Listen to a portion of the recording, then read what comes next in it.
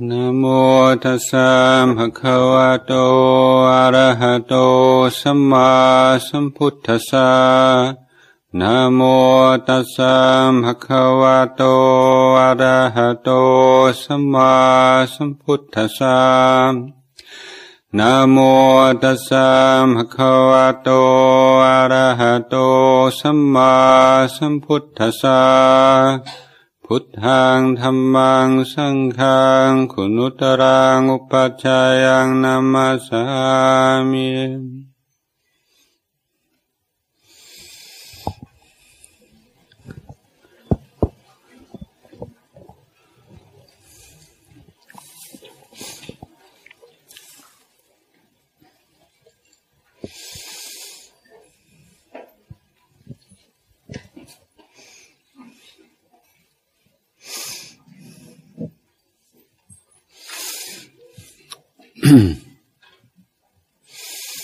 เมื่อไม่นานวันนี้ที่ประเทศสวีเดนนักวิทยาศาสตร์ชวนเรียกว่านักวิเคราะห์การเงิน financial analysts เรียกว่าผู้ที่มีความรู้เรื่องตลาดหุ้น4 ท่านมาพยากรณ์เรื่องหุ้น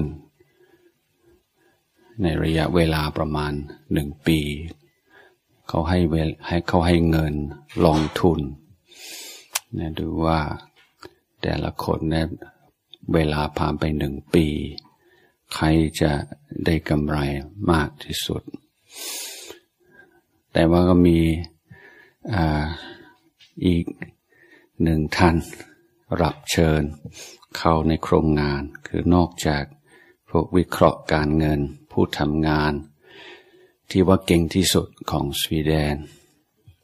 ก็เชิญชิมแปนซี1 ตัวแล้วก็จับมือชิมแปนซีให้ก็จิ้มชื่อตรงไหนก็ลงทุนตรงนั้น 1 ปีผ่านมาชิมแปนซีได้ที่ 1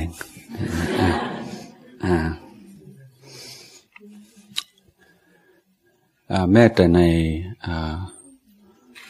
Wall Street Journal แล้วก็ในคอลัมน์เกี่ยวกับการลงทุนเขาก็ยังมีdartboard portfolio เป็นประจำเป็นคอลัมน์ประจำไม่ครับยงรู้จักไอ้ดาร์ทที่มันโยกลูกศรอย่างเนี้ยก็จะเอาชื่อของบริษัททำอย่างเงี้ยลูกศรมันติดชื่อไหนก็ลงทุนตัวนั้นแล้วก็เทียบกับการแนะนำการลงทุนของผู้รู้ทั้งหลายส่วนใหญ่นี่ดาร์ทบอร์ดจะได้ดีกว่าแต่แม้แต่ในเรื่องที่ถือว่าการพยากรณ์เป็นเรื่องวิชาการ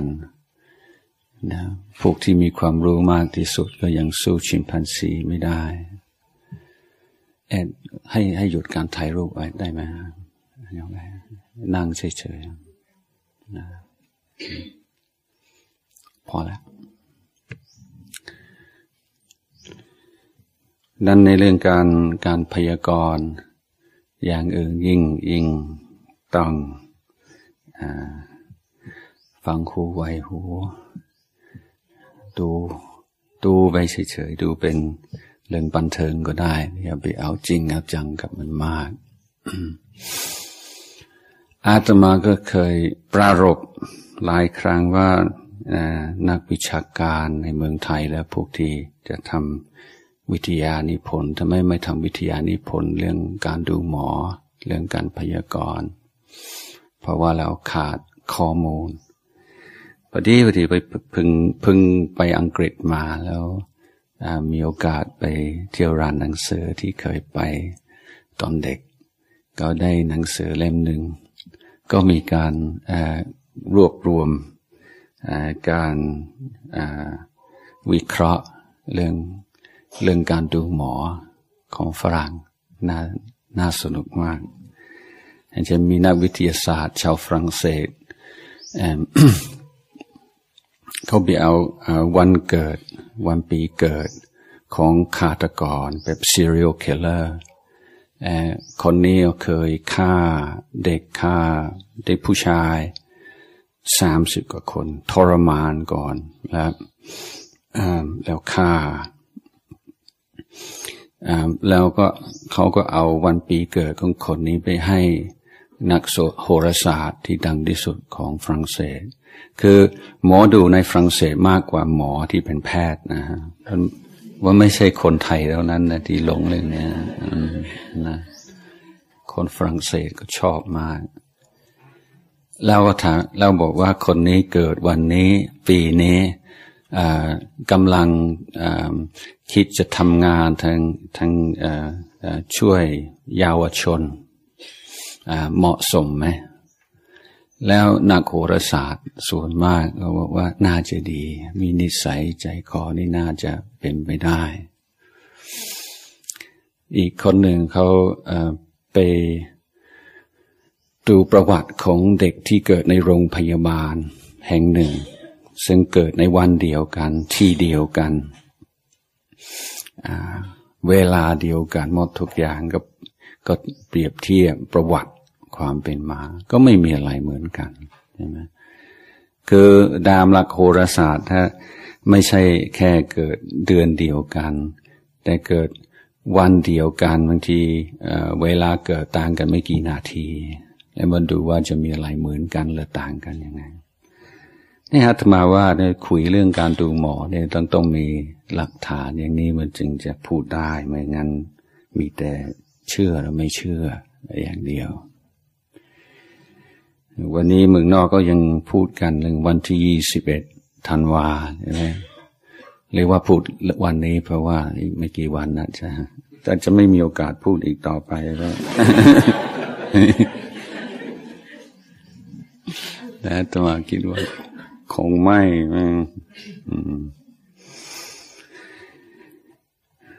แต่เรื่องพันนี้นะเรามีหลักง่ายๆหลักของชาวพุทธท่าที่ต่อสิ่งเหล่านี้คือไม่ลบหลู่ใช่ไหมแล้วก็ยอมรับว่าบางครั้งแบบแม่นแบบน่าตื่นเต้นหรือแบบน่าไม่น่าเชื่อมันก็มีแต่พระพุทธองค์ตรัสไว้ว่าเราจะเกี่ยวข้องกับสิ่งใดเกี่ยวข้องหรือไม่เกี่ยวข้องก็เกี่ยวข้องมากน้อยแค่ไหนหลักตัดสินก็คือกุศลธรรมอกุศลธรรมถ้าบอกว่าสิ่งใดก็ตามเกี่ยวข้องแล้วอกุศลธรรมในใจเราเพิ่มมากขึ้นกุศลธรรมลดน้อยลงเราอย่าเพิ่งเกี่ยวข้องเลยหรือว่าเกี่ยวข้องให้น้อยที่สุดแต่ถ้าเกี่ยวข้องแล้วอกุศลธรรมลดน้อยลงกุศลธรรมเพิ่มมากขึ้นหรือว่าใช้ได้ฉะนั้นหลักตัดสินอยู่ที่กุศลธรรมอกุศลธรรมผู้ที่จะตัดสินด้วยการเอากุศลธรรมอกุศลธรรมเป็นหลักตามที่พระพุทธเจ้าสอนคือผู้ที่สนใจศึกษาเฝ้าสังเกตจิตใจของตัวเองเป็นประจำคนเราไม่ค่อยเป็นเพื่อนกับตัวเองห่างเหินจากธรรมชาติของตัวเองมากเพราะสนใจสิ่งนอกตัวมากเกินไปพระพุทธองค์ตรัสว่าชีวิตที่สมดุลและชีวิตที่สมบูรณ์เราต้องให้ความสำคัญทั้งสองด้านนอกด้วยด้านไหนด้วยแต่ส่วนมากเราจะให้ความสำคัญด้านนอกมากเกินไปความสำคัญด้านไหนน้อยเกินไปเพราะสิ่งแวดล้อมจะชักชวนเรียกร้องดึงดูดความสนใจอยู่ตลอดเวลาดังนั้นเราจะสนใจสิ่งภายนอกเพราะลอยตามกระแสเราจะสนใจด้านไหนด้วยการทวนกระแสก็แน่นอนเราส่วนมากเราก็จะลอยตามกระแสมากกว่าทวนกระแส แต่เราต้องมีศรัทธาหรือความเชื่อมั่นว่าการทวนกระแสเป็นสิ่งที่สมควรเป็นสิ่งที่จะนำไปสู่ความสมบูรณ์ในชีวิตจะดับความทุกข์ในชีวิตเราได้ท่านเรื่องปัญญาเรื่องว่าจะเกิดจากการฝึกการพัฒนาแต่พื้นฐานเราก็มีอยู่แล้วภูมิปัญญาของเราโดยเฉพาะในเรื่องบาปบุญคุณโทษเชื่อได้ว่าส่วนมากเรารู้อยู่แล้วแต่เพียงแต่ว่าเราไม่ค่อยอยากจะคิดทางด้านนี้เพราะว่ากลัวจะขาดผลประโยชน์บางอย่างหรือกลัวจะไม่สบายใจคือถ้าภายในปัญญาบอกว่านี่ไม่ดีนะเป็นบาปนะมันเป็นอกุศลธรรมนะเราไม่ค่อยอยากฟังใช่ไหมเหมือนเรากำลังสนุกสนานว่ามีใครห้ามปรามมีใครตักเตือนแล้วไม่อยากจะฟังเขาถ้ามันเป็นตัวปัญญาที่เป็นกัลยาณมิตรด่านในเนี่ยยิ่งไม่อยากฟังใหญ่ท่านจะวุ่นวายหาอะไรสักอย่างจะเป็นที่สนใจจะเป็นอารมณ์เพื่อเราจะไม่ต้องฟังไม่ต้องรับรู้ด้วยปัญญาซึ่งเป็นมรดกตกทอดภายในจิตใจเป็นมรดกตกทอดยังไงก็คือเป็นผลของการสังสมบุญบารมีหลายภพหลายชาติถ้าไม่มีมรดกตรงนี้เราก็ไม่ได้เกิดเป็นมนุษย์เราไม่ใช่ว่าเกิดมาง่ายๆนะเราเคยทำงานเคยทำคุณงามความดีมามากมายกายกองจึงได้อยู่ตรงนี้มรดกคือปัญญาที่รู้ว่าอะไรเป็นอะไรควรอะไรไม่ควรมันก็มีอยู่แต่เราหันหลังให้มันมากเกินไปสันเรื่องกุศลธรรมอกุศลธรรมบางทีก็ชัดเจนบางทีก็ไม่ชัดเจนบางทีก็หันหลังให้ได้ง่ายบางทีก็หันหลังไม่ได้แต่อยากจะให้เราสนใจศึกษาพยายามให้หยุดให้วางความคิดของเราเป็นระยะตามสมควรได้คือเรามีการเคลื่อนไหวในชีวิตเรามากมายแต่การเคลื่อนไหวจะสั่งสรรค์จะนำไปสู่ประโยชน์ได้เมื่อมีคู่คือความนิ่ง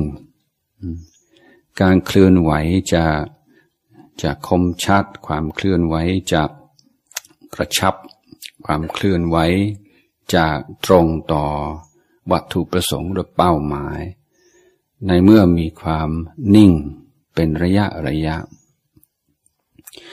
ที่ใช้คำว่านิ่งเด็กก็คงจะเข้าใจว่านิ่งแบบสมาธิลึกๆอะไรทำนองนั้นแต่หมายถึงว่า นิ่งในลักษณะที่จิตใจไม่วิ่งไปวิ่งมาตามอารมณ์อย่างในการสอนหลักสมาธิภาวนาครูบาอาจารย์ของอาตมาหลวงพ่อชาท่านจะกล่าวถึงสมาธิชั้นอุปจาระสมาธินี่คือสมาธิที่จะเป็นปเกิดของปัญญาแล้วท่านเปรียบเทียบจิตใจเหมือนไก่และสมาธิเหมือนเล้าท่านบอกว่าเหมือนไก่อยู่ในเล้าไม่ใช่ว่าไก่จะนิ่งทีเดียวแต่การเคลื่อนไหวของไก่อยู่ในกรอบของเล้ามันจะไปไหนไม่ได้มันมีที่จำกัดอันนี้ก็คือความนิ่ง ที่เราต้องการหรือที่เราหวังได้ในชีวิตประจำวันไม่ใช่นิ่งแบบไม่คิดอะไรเลยไม่มีอะไรอยู่ในสมองเลยแต่จะมีความคิดอะไรบางเล็กๆน้อยๆแต่ไม่สามารถดึงจิตใจออกจากปัจจุบันออกจากการทำหน้าที่ในปัจจุบันไม่สามารถลดหรือว่าบั่นทอนการทำงานของปัญญาดังนั้นอาตมาจะขยายคำว่านิ่งในที่นี้หมายถึงว่านิ่งพอที่จะใช้ปัญญาได้ดีปัญญาคล่องแคล่วเพราะจิตใจเราปลอดจากความฟุ้งซ่านความปรุงแต่งความวิตกกังวลต่างๆจิตใจต้องเป็นอิสระจากนิสัยเดิมจากความเคยชินเดิม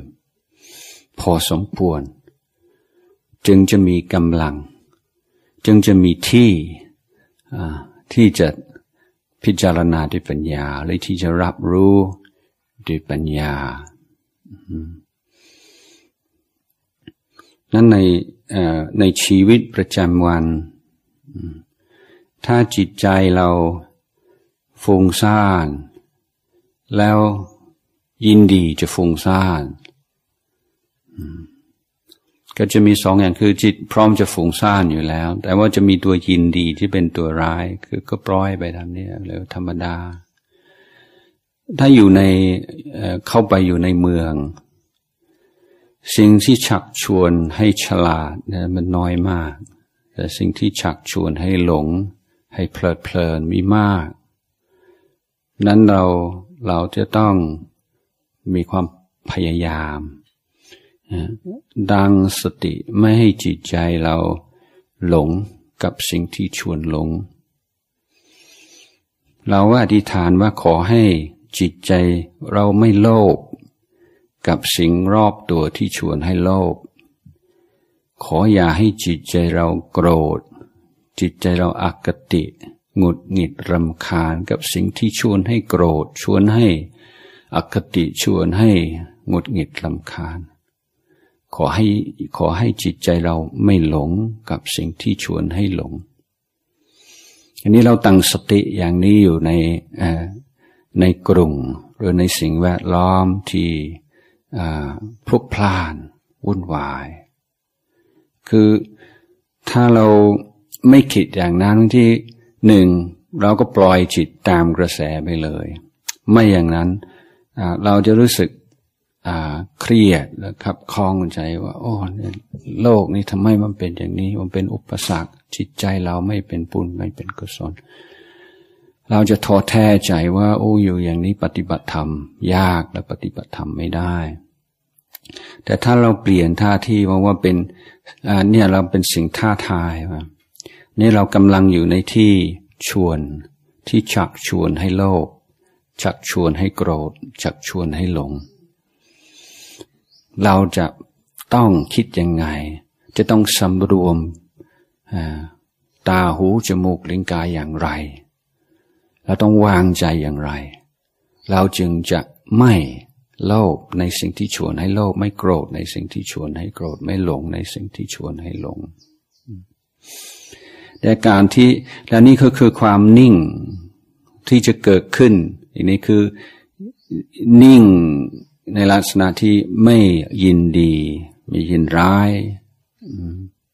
ไม่ปล่อยให้จิตตามกระแสความชอบความไม่ชอบแต่พยายามอยู่ในปัจจุบัน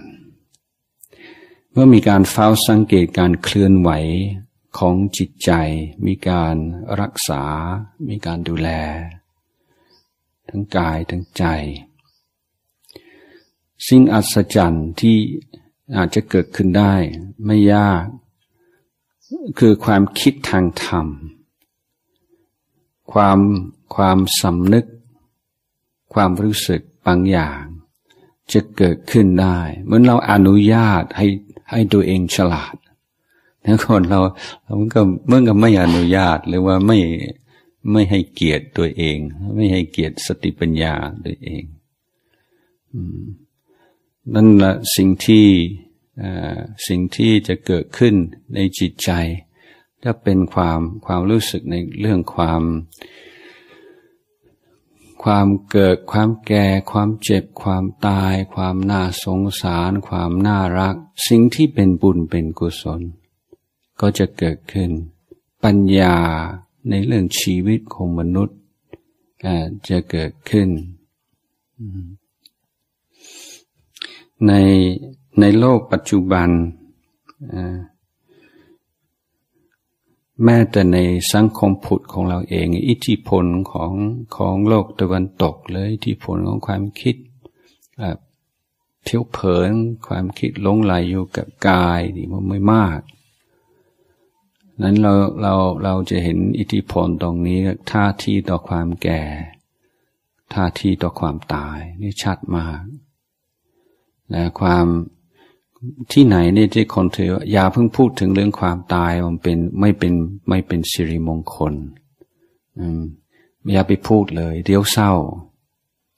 อันนี้คำพูดของพาลนะไม่ใช่คำพูดของนักปราชญ์เป็นคำพูดของคนกลัวตายแล้วก็อยากเก็บกดทุกสิ่งทุกอย่างเรื่องความตายนั้นคนสมัยนี้บางที่อยู่ในโลก30 ปี40 ปี50 ปีไม่เคยเห็นศพก็มีไม่เคยเห็นคนตายก็มีเยอะเพราะในโลกปัจจุบันสามารถจัดสรรกับเรื่องที่ไม่อยากเห็นในทางที่ไม่ต้องเห็นก็ได้ซึ่งเทียบกับสมัยก่อนหรือแม้แต่สมัยปัจจุบันอยู่ต่างจังหวัดเรื่องความตายเป็นเรื่องธรรมดาของคนตั้งแต่เด็กเวลาเราเผาศพที่วัดป่าอย่างที่วัดป่านานาชาติก็เผาง่ายๆตอนพวกชาวบ้านเขามาเก็บฟืนวางลงบนฟืนก่อนจะเผาทุกคนก็ขึ้นไปวางดอกไม้จันทร์หรือว่าวางอะไรล่ะบนศพเด็กๆ3 ขวบ4 ขวบ5 ขวบขึ้นไปดูศพเรียกเป็นอาการของวัฒนธรรมที่เรียกว่ามีวุฒิภาวะสูงเพราะว่าคนเข้าใจและไม่กลัวความตายแห่งความเป็นธรรมดาของความตายตั้งแต่เล็กนิดเดียว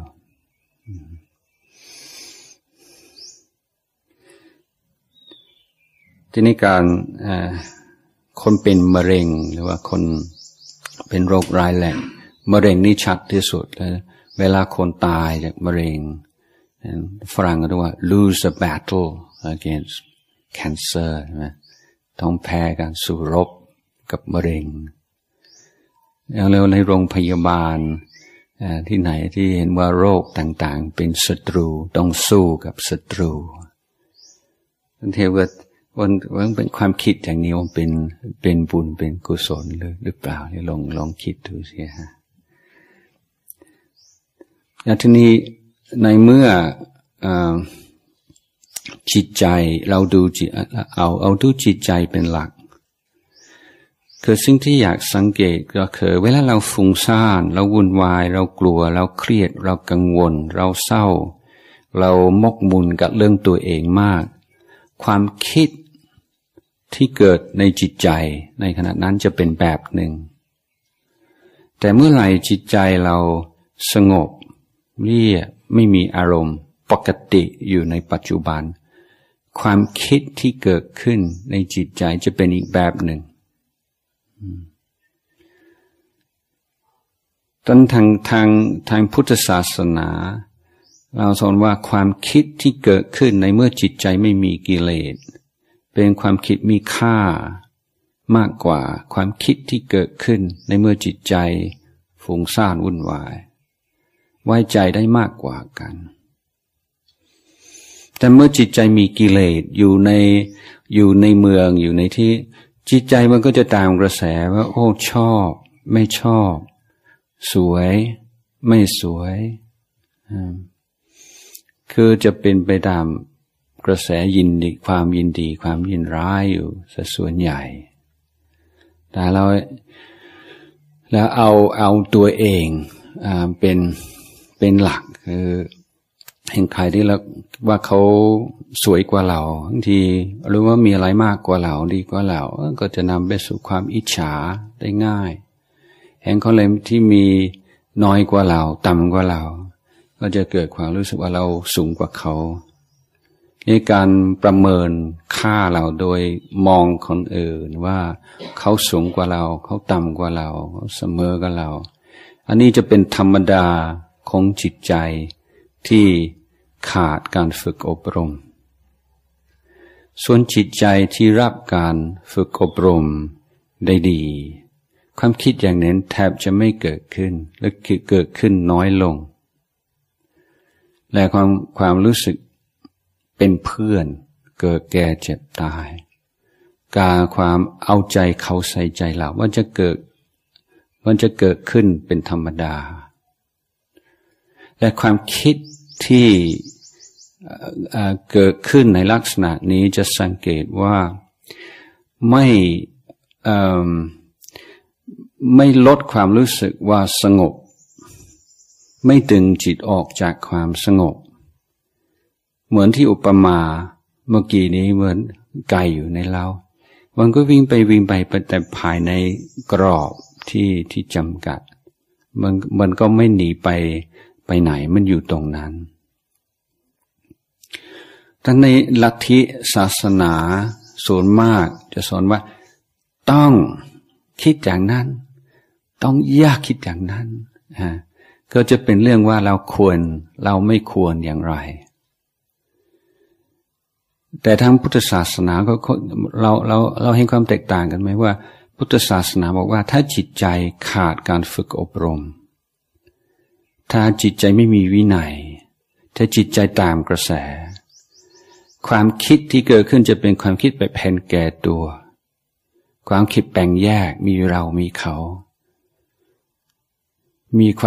วามคิดทางโลภทางโกรธทางหลงมากแต่ถ้าจิตใจรับการฝึกที่ดีมีวินัยรู้จักปล่อยวางความคิดที่เกิดขึ้นจะเต็มไปด้วยความเมตตากรุณาด้วยปัญญาความคิดอยากจะช่วยอยากจะสร้างประโยชน์จะเกิดขึ้นเองเหมือนต้นไม้เลยถ้าต้นมะม่วงเนี่ยไม่ต้องคิดว่าปีนี้เราจะออกดอกอะไรจะออกผลอะไรมันธรรมดาของต้นมะม่วงพอถึงเมษาแล้วก็ต้องมีผลออกมาธรรมดาของมันธรรมดาของต้นไม้ก็ต้องมีดอกมีผลธรรมดาของจิตใจที่คล้ายกับต้นไม้ไม่ต้องไปตั้งใจอะไรพอจิตใจไม่ฟุ้งซ่านไม่วุ่นวายไม่หมกหมุนกับตัวเราเขามองเรายังไงเขารักเราไหมเขาชอบเราไหมเขาให้เกียรติเราไหมแทนที่จะมองแต่เราฉันอยู่ตลอดเวลานี่วางจากความคิดแบบนั้นสิ่งที่เกิดขึ้นทดแทนก็เป็นความคิดที่งดงามมากเห็นความทุกข์ที่ไหนว่าไม่ได้คิดว่าทุกข์ของใครเห็นว่าทุกข์ที่ไหนเราก็ต้องพยายามดับตรงนั้นไม่ว่าเป็นครอบครัวแล้วครอบครัวเขาฝ่ายเราฝ่ายเขาเห็นความทุกข์ที่ไหนอยากจะดับความทุกข์ตรงนั้น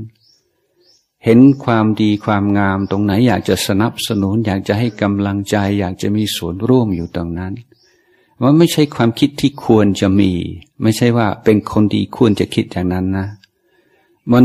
อาตมาว่าสังเกตว่าถ้าเราวางความคิดผิดเมื่อไหร่ความคิดถูกความคิดที่ดีจะเกิดขึ้นนี่คือความประเสริฐของมนุษย์อยู่ตรงนั้นความประเสริฐของมนุษย์ก็คือเมื่อเรายอมฝึกยอมทวนกระแสความเคยชินเก่าๆนั้นเมื่อเราเบื่อหน่ายในการที่จะวิ่งตามอารมณ์อยู่ตลอดเวลาฝึกให้มีสติฝึกให้รู้ตัวตื่นรู้อยู่ในปัจจุบันเหมือนเราเก็บวัชพืชอยู่ในสวน เราเรียนสูงแล้วเราก็ปลูกอะไรก็ปลูกได้ อะไรมันก็เกิดขึ้นอย่างงดงาม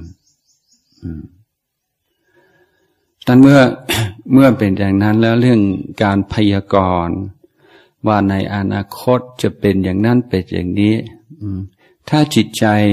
ฟุ้งซ่านวุ่นวายหมกมุ่นแต่เรื่องตัวเองภาพลักษณ์ตัวเองอนาคตตัวเองเมื่อเราหลงอยู่ในโลกแห่งความคิดในโลกแห่งความจำเรื่องการพยากรณ์นี้จะเป็นเรื่องน่าตื่นเต้นมากแต่สำหรับผู้ที่ฝึกจิตนี่แล้วคือพร้อมที่จะรับความจริงอยู่เสมอโดยไม่ต้องขาดหวังไม่ต้องคาดคิดอะไรจะเกิดก็ให้เพิ่งเกิดบทสำคัญที่ว่าผู้ที่จะรับมือกับสิ่งที่เกิดขึ้นโดยรู้ว่าสิ่งที่เกิดขึ้นนั้นเป็นปัจจัยที่จะนำไปสู่ความสุขหรือความทุกข์แต่ด้วยเหตุที่สำคัญยิ่งกว่านั้นคือตัวเราถ้าเราฝึกจิตแล้วบางเรื่องเกิดขึ้นเราก็จะเกิดสำนึกขึ้นมาว่าถ้าสมัยก่อนนี้เรายังไม่ปฏิบัติธรรมถ้าเรื่องนี้เกิดขึ้นนี่เราจะแย่จริงๆแต่ตอนนี้เพราะการปฏิบัติธรรมรู้สึกทุกข์ไหมก็นิดหน่อยแต่ว่าลดลงไปมากเนี่ยเราสังเกตอย่างนี้จะทำให้เกิดมีกำลังใจว่าถ้าเราไม่ทิ้งธรรมะถ้าเราปฏิบัติธรรมถ้าเรารักษาธรรมจะรักษาเราพระพุทธองค์จึงตรัสไว้ว่าธรรมะย่อมรักษาผู้ปฏิบัติธรรมอยากให้เราพิจารณาตรงจุดนี้จริงไหมเรามีประสบการณ์ยืนยันในเรื่องนี้หรือยังเพราะประสบการณ์อย่างนี้มีค่ามากแต่ต้องจำเอาไว้เมื่อเราอยู่ในภาวะอยู่ในเหตุการณ์สถานการณ์ที่ไม่แน่นอน ที่อาจจะเป็นไปในทางที่เราไม่ปรารถนาเลยถ้าจิตใจอยู่กับสิ่งที่จะเกิดกับผลที่อาจจะเกิดขึ้นและความทุกข์ที่อาจจะเกิดขึ้นกับเราและคนอื่นนะนี่แหละว่าเลี้ยวทางผิดแล้วถอยออกมาจากซอยนั้นถอยออกมาจากถนนนั้นตั้งต้นใหม่นะว่าตอนนี้จิตใจของเรามีสติไหมจิตใจของเรามีปัญญาไหมเรามีเครื่องมือเรามีเครื่องอุปกรณ์พร้อมที่จะไม่เป็นทุกข์กับเรื่องที่จะเกิดขึ้นได้ไหมหรือที่จะเป็นทุกข์ให้น้อยที่สุดหรือที่จะได้กำไรให้มากที่สุดเพราะแม้แต่ในเรื่องที่เราไม่ต้องการเลยเราไม่ปรารถนาถ้าเรามีปัญญาเราก็ยังสามารถได้ผลดีบ้างเหมือนกันดันไม่ใช่การปลอบใจอย่างเดียวเพื่อให้ช่วยทำใจแต่ว่าเป็นสัจธรรมความจริงนั้นถ้าเราคิดว่าความสุขความเจริญในชีวิตอยู่ที่การป้องกันไม่ให้สัมผัสไม่ต้องเผชิญหน้ากับสิ่งที่เราไม่ชอบและไม่ต้องการจะเครียดมากเพราะว่าเรารับรองความปลอดภัยแบบนี้ไม่ได้เพราะเหตุปัจจัยที่จะนำไปสู่ความลำบากในชีวิตมันมีมากมายกายกองนะแล้วไม่มีใครสามารถป้องกันได้ถึงจะมีเงินมีทองมันก็ยังป้องกันได้บางสิ่งบางอย่างนะแต่การจะป้องกันจริงๆเนี่ยจะต้องป้องกันภายในไม่ใช่ป้องกันสิ่งที่จะเกิดขึ้นแต่ป้องกันผู้ที่จะอยู่ในเหตุการณ์นั้นผู้ที่จะต้องเผชิญกับสิ่งนั้นแต่เราหันมาสนใจตัวเองให้มากแล้วก็สนใจศึกษา เรื่องกุศลธรรมเรื่องอกุศลธรรมธรรมะอารมณ์ฝ่ายดีและฝ่ายชั่วสิ่งที่อยู่ฝ่ายชั่วมันเป็นยังไงจะรู้ตัวไหมก็จะมีข้อสังเกตง่ายๆ2 ข้อว่าในขณะที่จิตใจเป็นอกุศลฮิริโอตปะความละอายต่อบาปความเกรงกลัวต่อบาปจะไม่มีหรือจะอ่อนลงไปมากในความละอายต่อบาปความเกรงกลัวต่อบาปเนี่ยจะเป็นการสนับรู้สึกเหมาะหรือไม่เหมาะสมควรไม่สมควรไหมถ้าทำอย่างนี้ผลกระทบจะเกิดขึ้นกับตัวเรากับคนรอบข้างจะเป็นยังไงไหมในระยะสั้นระยะยาวนี่จะมีปัญญาพิจารณาถึงผลกระทบทั้งในระยะสั้นระยะยาวของการกระทำจะมีคำหนึ่งถึงว่าสิ่งนี้สอดคล้องหรือขัดแย้งกับเป้าหมายชีวิตเราหรือไม่ถ้าความคิดอย่างนี้เกิดขึ้นแสดงว่าจิตใจไม่เป็นอกุศลจิตใจก็ยังอยู่ในกรอบยังใช้ได้แต่ถ้าเมื่อไหร่เรากำลังคิดกำลังเพลินกำลังอะไรอยู่แล้วความคิดว่านี่เหมาะสมหรือเปล่าอย่าเพิ่งคิดมากหุบปากนะคือยังไม่อยากฟังไม่อยากรับรู้นี่แหละอันตรายข้อที่2คือจิตใจที่เป็นอกุศลต้องไม่สงบจิตใจที่เป็นกุศลแท้จะต้องมีความสงบอยู่ตรงนั้นคือไม่ฟุ้งซ่านถึงจะไม่สงบเป็นสมาธิอะไรแต่มันไม่ฟุ้งซ่านถ้าจิตใจเป็นกุศลเราก็หยุดได้